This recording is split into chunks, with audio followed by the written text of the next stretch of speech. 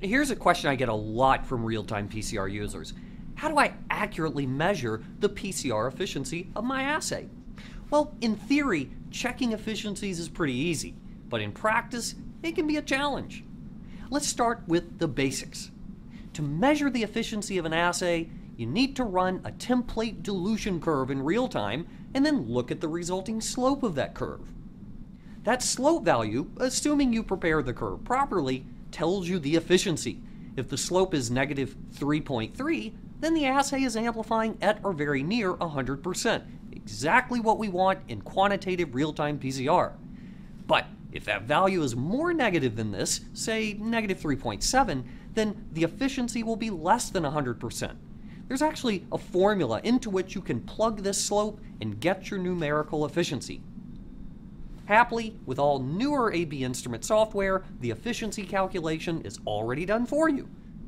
Just go to Results, Standard Curve, and there it is. Now, here's the thing.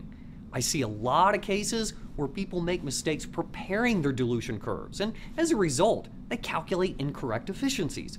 So what I want to do is give you 10 suggestions on how to improve the accuracy of your dilution curves. Number 10, use well-calibrated pipette men. Number 9, serially dilute standard material. Number 8, for absolute quantification, always use an appropriate standard material.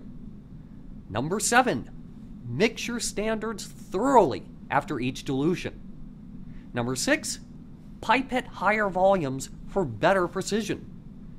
Number 5, run at least triplicates of each dilution point in real time.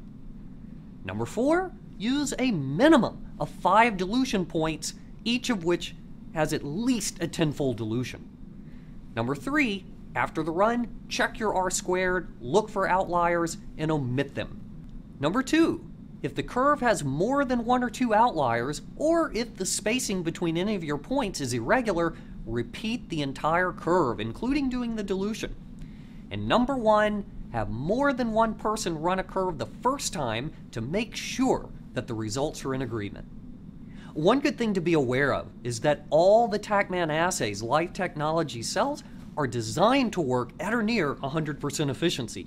In fact, we tested thousands of these and published the results in an application note entitled Amplification Efficiency of TaqMan Gene Expression Assays.